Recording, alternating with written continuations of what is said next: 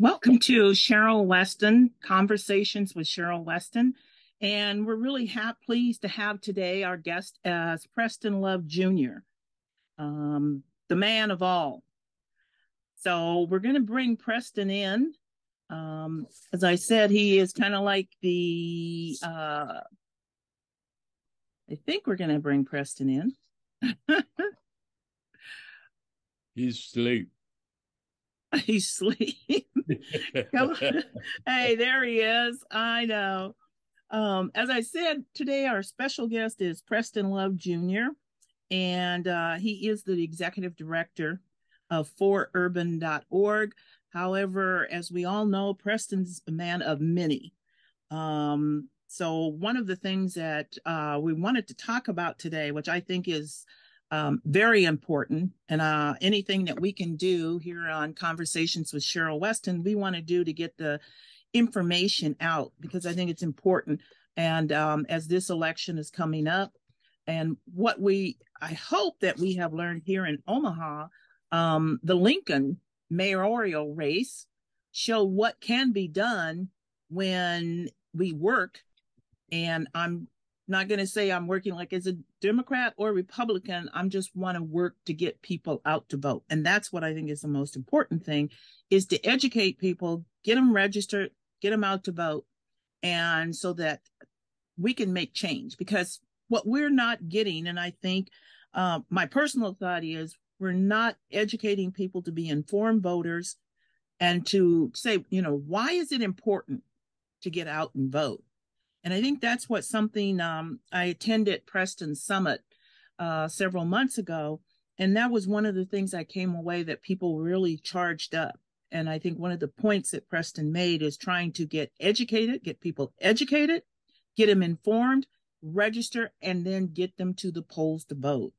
And so with that said, I want to, like I said, bring in Preston, who's been asleep, but he's awake now.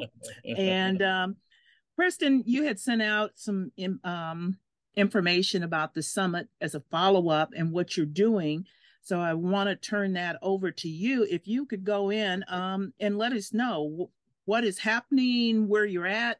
I know there's several classes that are coming up that you're going to be hosting for training. And if you could explain what that means to be a deputy trained. So I'm going to kind of like give you the open mic to let it go. Oh, you should know better than that. Well, I do have the control to cut you off. Well, I appreciate you, Cheryl. I appreciate your leadership. You and I have interacted for years, and we are working together on a number of things, not because we just looking for something to do, but not hardly so much to do that, quite frankly, not everybody is doing. A lot of people observing, a lot of people talking, but there are things to do. Talking sometimes, as you mentioned, is part of it, because talking can be education. But so I consider it an honor to be on your show, and I won't hold you responsible for, first of all, calling me an old folks reminder. Well, that's what you left on your message. So I said, okay, I'll play this back for him. Old folk reminder. But it's good. We need not to go too fast without saying thank you, Lord, because the whole idea that we are doing what we're doing and able to laugh and amidst all of this turmoil everywhere, internationally, in the world, in the country, in the state, in our city, we just say thank you. But directly to your question, to just give it the background it deserves, is our community, North Omaha, which is back in the day was pretty much summarized by saying the African Americans. We no longer in our community are African Americans only. We are, that's correct, Sudanese, South Sudanese. We're African Americans. We're Caucasians. We're Latinx. We're Asian. all of that. And all of those factors are either working for or against our community's voting. Quite frankly, if you add all those up, none of them are contributing to good voting. So we've got a challenge in North Omaha. I've been watching it and studying it and documenting it, writing on it for years. But it occurred to me here recently after the 2022 election that, oh my goodness gracious, enough is enough. We are really just dropping the ball election after election. I'll be very specific, but and that we needed to just stop, put the stake in the sand, and try to get us all focused on what's at stake. And so that was the idea of the Black Political Summit. We call it the Black Political Summit because my emphasis is always my part of the North Omaha community, which is the African Americans Black. But we surely invited the whole North Omaha community, Black, white, yellow, brown. We are calling it the Black Political Summit to make a point, quite frankly. But it surely, in reality, is an effort that we all going to have to join together. When you look at our precinct and registered voters, we no longer can look at any precinct that is totally or predominantly African American. So we don't need to fool ourselves if even in the way we look at what has to be done. It has to be done with all the factors. And so the idea of the Black Political Summit that you referenced that we had on February the 4th was to, the vision was to bring the community together and do exactly what you said, Ms. Weston, which is to let them know what the problems are with us not voting, be very specific, and to hopefully get them engaged and get them to understand that we need to work together. It's no big vision of mine or yours or someone. Somebody has to. There's a leadership part, but it's a collective effort. You can lead all you want if nobody's following. The leadership award. That's for sure. And we know that a lot of stuff we're working on together. But the other way, so it was not automatic, the fact that we called a Black Political Summit, that anybody would come. And so all of the thinking. You had a great turnout. Great. We did have, and you stole my thunder, but we had great turnout. But what does that mean? It really means that deep down, I think people know that we're not handling our business. And so they came, and you were there, Cheryl. There was an atmosphere, excitement that this was being done. Yes. And I think it should be given credit to you, and I don't remember the young lady that was helping you, her name, but you could feel it, Crystal. You could feel it in the air that people wanted to. And I think now is the point is that don't sit back and do nothing. You've got interest. Let's keep it moving. And I think one of the things, and I feel very strong, is we're just not, and as I said, when I mean we, I mean this community, we're not understanding how important it is as to who we elect. And that, I think, has been part of North Omaha's problem in not being able to get, we have not really taken the importance of saying, who do we think is going to be doing the best for us? People say that, what I need to vote for? You need to vote because these people are making things happen in your everyday life. Yeah, absolutely. And both, we should be both proactive and reactive, but your point's well taken. It's not, and let me go ahead and say this clearly. Many may know, but for years, I have been very active in the Democratic Party. I actually was the vice chair of the Nebraska Democratic Party. I was a candidate for the United States Senate, endorsed by the Democratic Party. But let me quickly say, after saying that I'm not interested in electing a Democrat no matter what. I'm elected, just like you said. It turns out that it almost redefines itself. But I would elect a Democrat a Republican or independent if I thought they were better for the community. I mean, I say that with all my quote Democratic credentials. But our community quite is predominantly Democrat, but we need to educate our community about voting in our own self-interest. And if that's Democrat, great. If it's not, it's got to be great too. But you also mentioned the fact that we've had candidates that I think that would have done pretty good for our community, better than the incumbents. By the way, we could take the rest of the time office by office and call the roll on that. And quite frankly, some of them are most of them are Democrat, but it's primarily that is issue based, not party based. And then some of them are not Black, and need to grow up.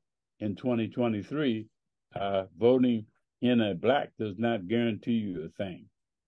Amen to that. Second that, and that's what I say, and people like kind of look at me. I'm like, just because a person looks like me, they may not be and have my philosophy or principle.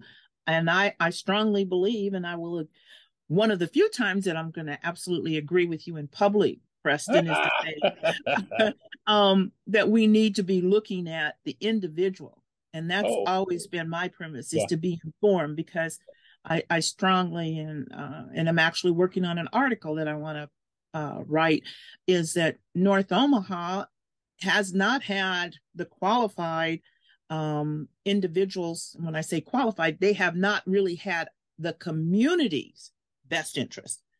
They've had their interests, but not the community's interest. And I agree with you. I don't care whether you're purple, green, white, blue, whatever. I want to know, what are you going to do? Especially I kind of go back to Janet Jackson's song, "What have you done for me lately?" Yeah.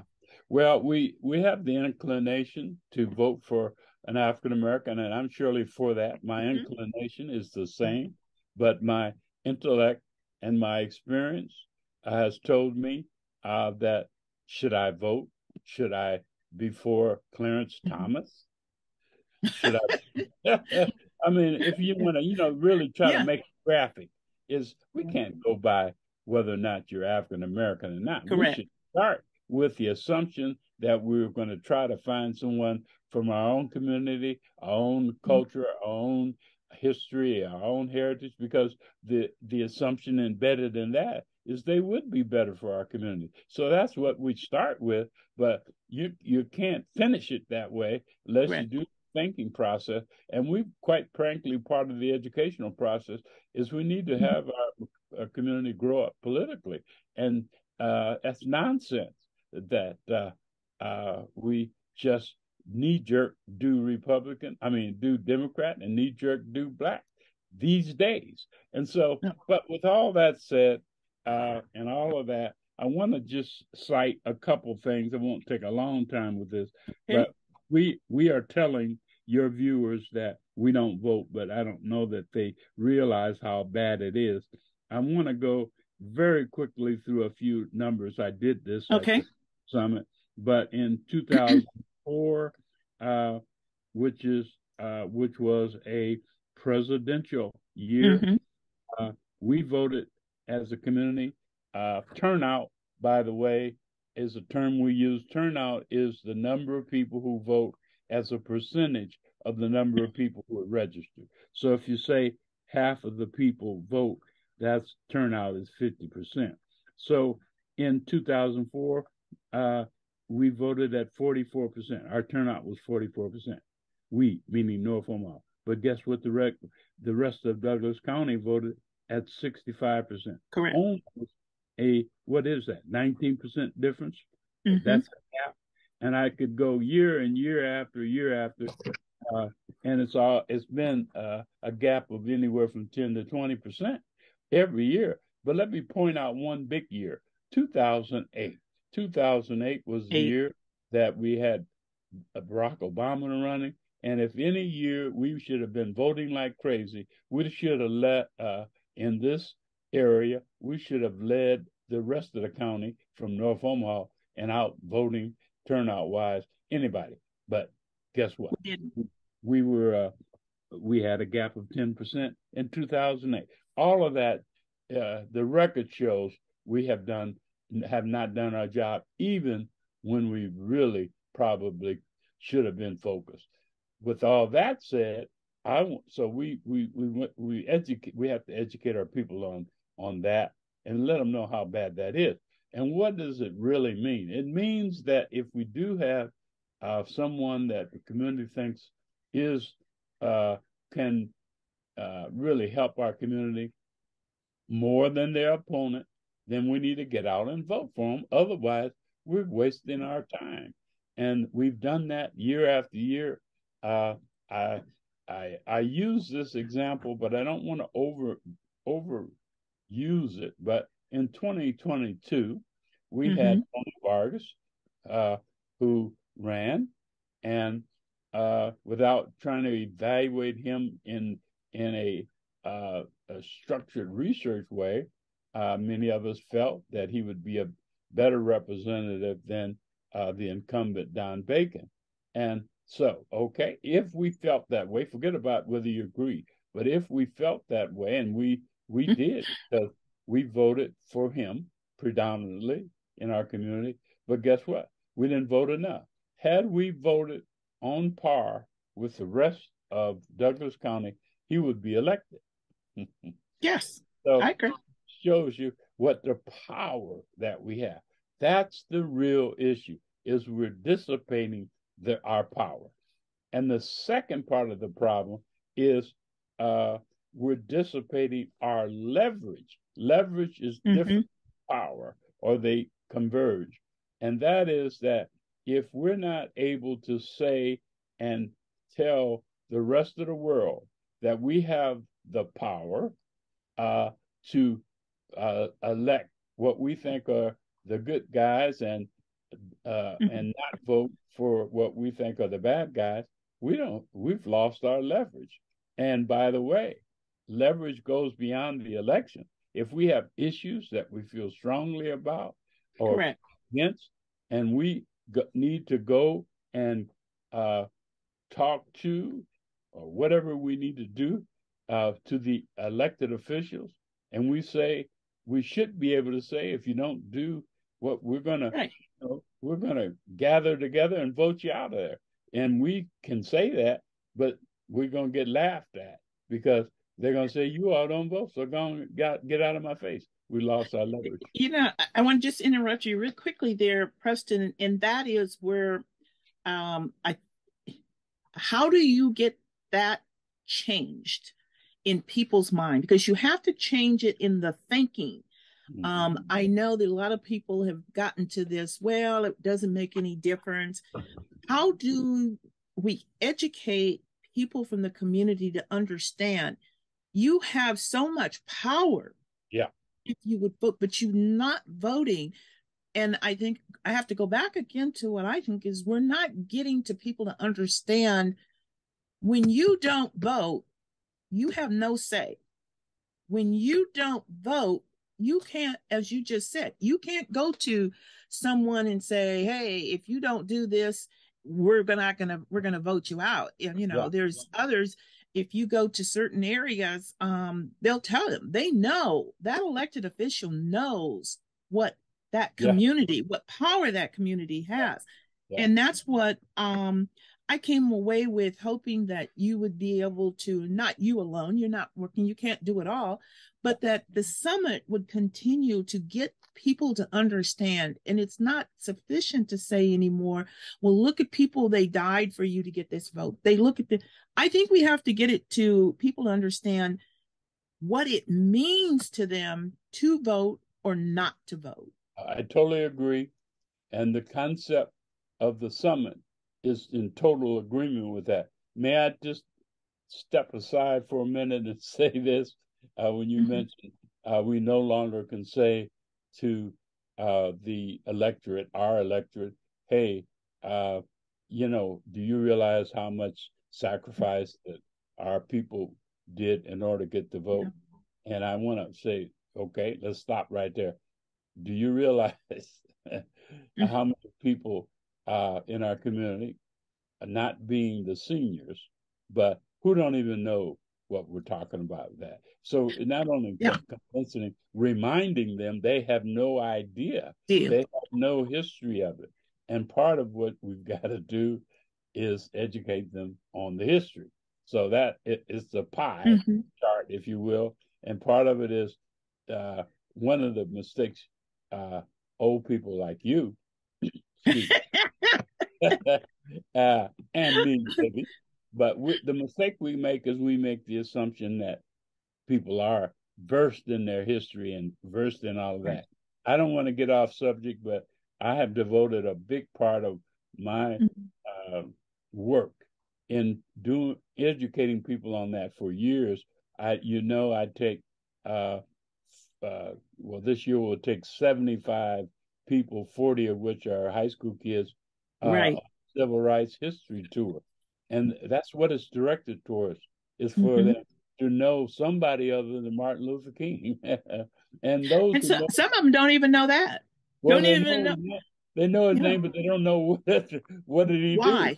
Yeah, it's just a day off. Yeah, they know get the point. That they get a day off when they on President's Day, and they know they get a day off on Martin Luther King Day, and they don't know who the presidents are. They don't know.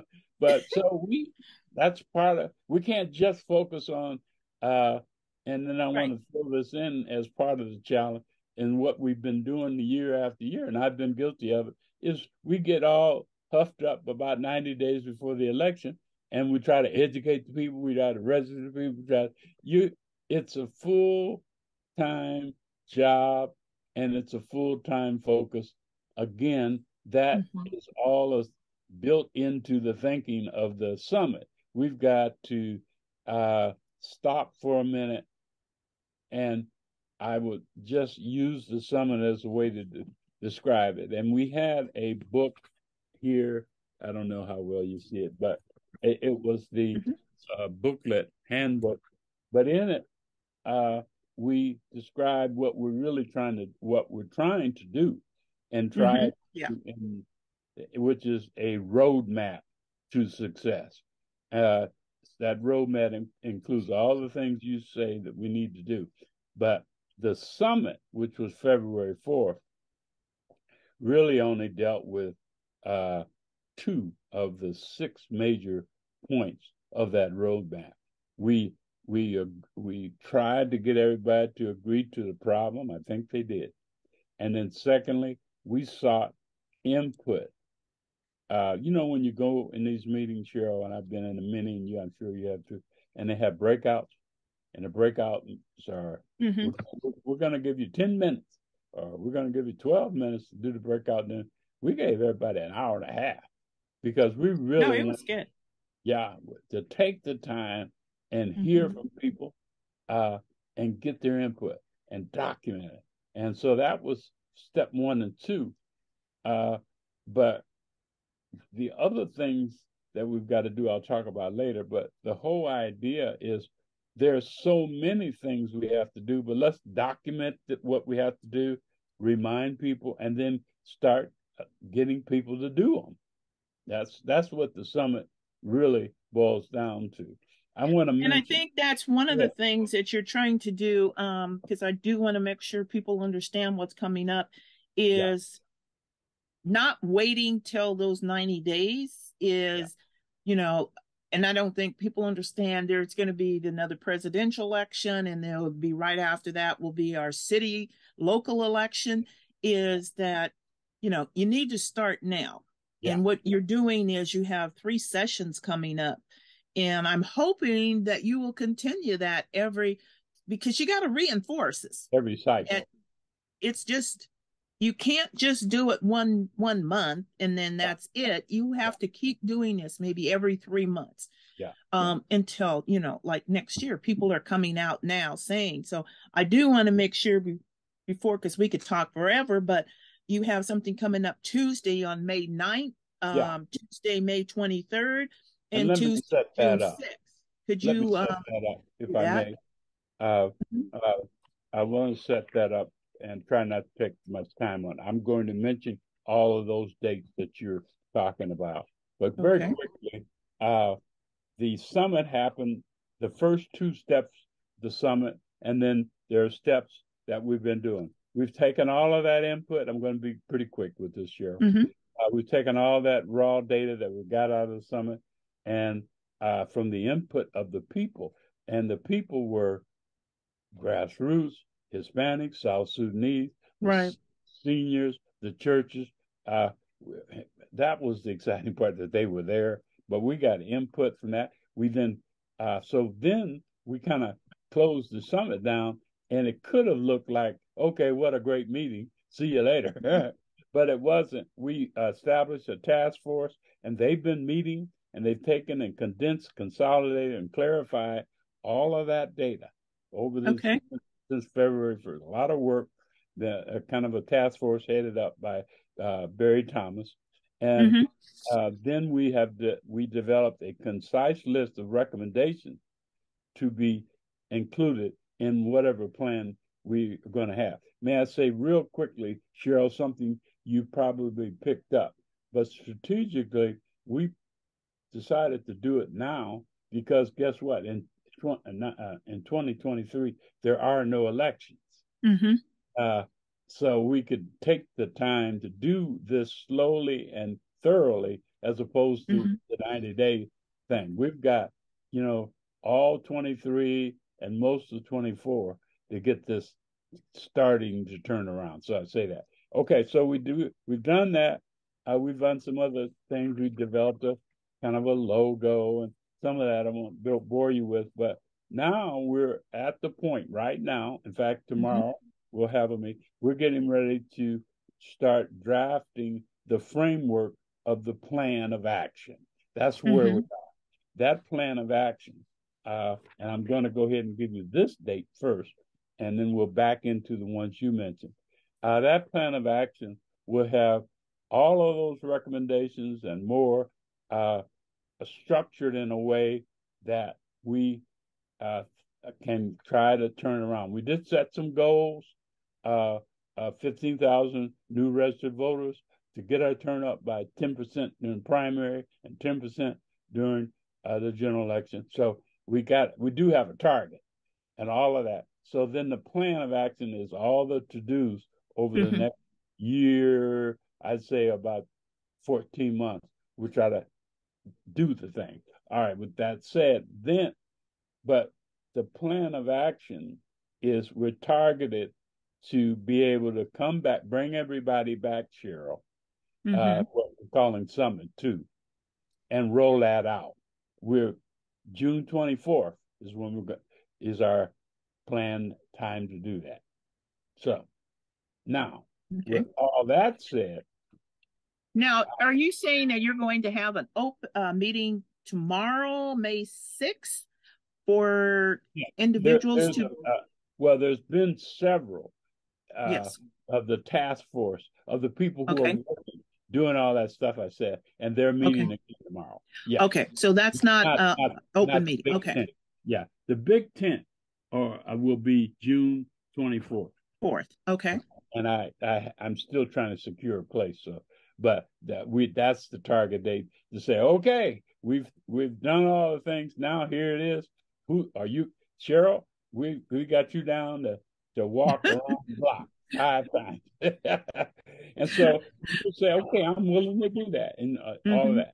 So, okay, with that said, there are some things that we can be doing now while we're still developing the plan. And part of that is making sure that we have people trained to do voter registration. Voter registration is only one little slice of the bigger pie, but it is something that we could start doing now. We don't have to wait for the strategic plan to be finished. And so it is our thought that let's get as many people trained to be a voter registrar. I know that's going to require a minute to explain. Any of us can go register, and we can register. We can go somewhere and somebody has some voter registration forms over there. We can go over and fill it out. A voter registrar is a formal. I don't want to call it a job, but it is something that you trained by the election commission, and a voter registrar is able to go to any event and lay out and help people. That's the key. Register to vote, not just lay the forms out. You're not really supposed to be able to help people if you haven't been trained to help them. And so we have set a goal of having 100 voter registrars in our community. You got to train them. It's about 45-minute training. And so we're starting that. And we have the 3 dates. You want me to? Yeah. We're going to, let me confirm that this is correct. Is May 9th, you're going to have a Zoom meeting for sign up. Then you're going to have May 23rd at 5:30 p.m. And June 6th at 5:30 p.m. That's correct. And actually, I'm going to, when we're done, I'm going to insert a slide which will have those dates for you and the link and where they're going to be held at. But that I just want to make sure that information is correct. Is that this is where we need to have training so that you can go around and get people, and correct me if I'm wrong. Once you're trained, is there a requirement to register someone? Do you have to have one of each party, or you be able to do that? In order to do a formal voter registration, you need to have think of it as 3 parties: Democrat, Republican, and Independent. Actually, it could be a 4th party, but and so you have to have one of each at an event. And what we do is when people take the training, we find out what they are, and if we have an event, we mix them so you can have that. We also, quite frankly, sometimes have, let's just say, a Democrat for a temporary period of time re-register as an independent, so we can do that. But the intent of the law is that you have people from both parties. It's really not practical when the Republicans have a big event way out west somewhere, have Republicans. And so when we have it way down north, we have Democrats. But independents are the key to that, because we don't want to go out and help register out west, and they don't want to come down here and help us register. But independents are independent, and they're willing to help. So yes, that, and we take care of that. When an event comes up, we say we help facilitate that requirement. Good point. So the whole point is that let's get our people trained during this dead time. We've got Juneteenth coming up. We got Native Omaha. Native Omaha might not be the best place to register, but you know what? You use it all. Yeah. If you only get 5 people registered, that's 5 more than you didn't have. I always think of, and it adds up. I'm a believer in using as much as any means necessary. So even if that's an intent, hey, let's take what we can get, because the time will fly by, and it will soon be. Now, we don't have to register 10,000 by next week. We can just register 23 at a big event, and then 23 here and 20. So and over the course of a year, you can get there. And so we're going to go full board. So that's why we're doing that. Thank you for sharing that with you. We're asking the churches and organizations to get people to this training. It doesn't cost anything. It's about 45 minutes. The first one is a Zoom, which is the one coming up on the 9th. Yes. And let me say 5:30. Yes. Okay. You mentioned, and they all might mention that we did this just kind of make it simple. They're all on Tuesdays at 5:30. But you're going to put the link up. But if they go to the Election Commission site, okay, we can add that. This link is there. Okay. So they can just go there and just kind of follow their nose for voter registration training, and all of that information is there also. Okay, great. Well, we're kind of winding down, and I want to give you the last few minutes here of anything that you would like to get out to folks regarding this, or the importance, again, I think, of voting, and whatever we can do is to get people to be inspired. A young lady I was watching, one of them, they were on a program the other day, the ones who won the college women's basketball tournament there. And she said, Hudson asked her, each one of them, there was the top three, asked each one what did they think their purpose was. And the young lady, and I said, you know what, that comes out of the mouth of babes when she said, I hope.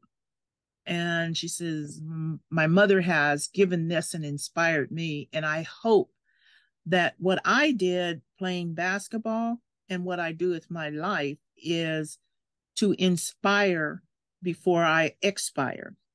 And I thought, whoa, people they probably didn't really get that. But if you stop and think, and that's what, we're trying to do here is to inspire people, is do this because tomorrow may be too late. So we need to do this now. And hopefully.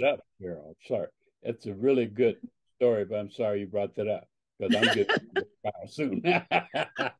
Oh, no, you ain't one to expire. If I say that, they're going to really understand. No, you have I want to say this in the little time you've given me. My way of summarizing all this is you and I are working on a couple of things on them, but let me just see if I can put this in another perspective. We are working, Cheryl and I and a number of other people, we're working on trying to hold the Omaha Public Power District feet to the fire as it relates to toxics in the air, coal burning plants that are close to our communities. All right. We're working to stop the legislature from doing nonsensical things to suppress the vote. We're working to try to get political prisoners like Ed Poindexter released from prison after 50 years. And I could go down the list, but you're getting the point. But most of the time, what we're up against is elected officials. And so, and things that if we had more people who believed in what we believed in, then we would get a lot of these things done a lot easier or at all. That's where all this comes. We've got people who are working, and we want to keep upping the minimum wage. All of these things are not just politics in the abstract. They're real things, and people need to understand that. I do want to say also that to your audiences, we urge you to take advantage. Cheryl mentioned the fact we need to educate our community on so many things that converges, and then some of it is strictly election, but it's all this stuff. But we ask you to come to town halls and informational sessions, and many of you stay home. Some of you stay home for the right reason. You'd rather do it by Zoom. We try to make more of these available by Zoom. this program. But the point is that either by Zoom or in person, don't miss the opportunity to be educated. Help us out. We're trying to be involved. And be involved. And then the next step, you won't even have to urge you to be involved. You start getting educated, you're going to want to be involved. And so that's what I'd like to leave with people. Don't sit on the sidelines and talk about the game that you're watching on TV, meaning the game that the work that we're doing. Get educated and then get involved. And you don't have to change the world yourself. Maybe that's what turns people back. Or people just don't believe that change can be made anymore. That's not true. We're making change all the time. Every day. Every day you have a chance to breathe. Yeah, every day. And it's the victories are not on TV. And the victories so no know that we're fighting. They're in our everyday lives. Yeah. And so come back, have your hope that things are. There is hope, right? Yeah. And together we can make that change. Preston, I really have enjoyed talking to you, with all jokes aside. And I do want, to say that I do respect and admire that, you're working on this and you're doing it now. And this is not going to be, hopefully it won't be our last time talking, because I'd like for you to come back after the summits, and as particular before June 24th, if you would come back and talk about, what you're doing for that June 24th and why it's so important to be out. Maybe we'll get it scheduled so we can get it out. I hate last minute things. So if you'll keep in touch with me, which we see each other all the time at different things, but I just really thank you for coming on today and giving some of this information. And also, whether you realize it or not, I think you have inspired several people who will be watching, is to say, you know what, maybe I can do something I might not be able to do.